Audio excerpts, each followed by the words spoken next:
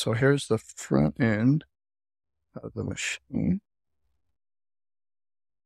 And then you're going to see all the buttons. I have it powered on right now. This is what the inside looks like. Nice little rack, little ice scooper. This part right here is where the ice would drop into the basket. And it's removable too. This is where you would drop in the water. Drop in the water right there.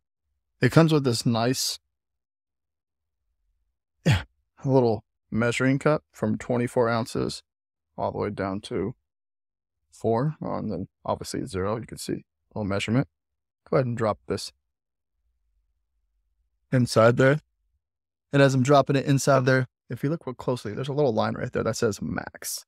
So you can see how much water was dropped inside there. We'll go ahead and, drop some more water in there.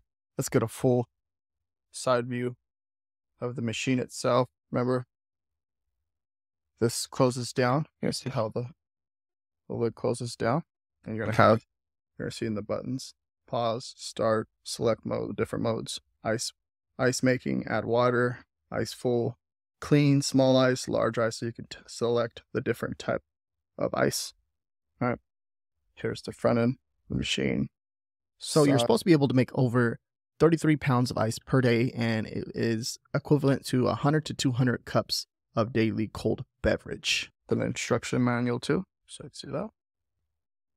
All right. So I kind of filled it up almost to the line. So it took about it's going to take about 4 to 5 cups to fill that all the way up. I just did it to the line. I'd say probably 3 to 5 cups to fill it all the way up. And then what we're going to do is go ahead and drop this basket in, close it, and then we're going to go ahead and select the mode. You can do there's a clean mode.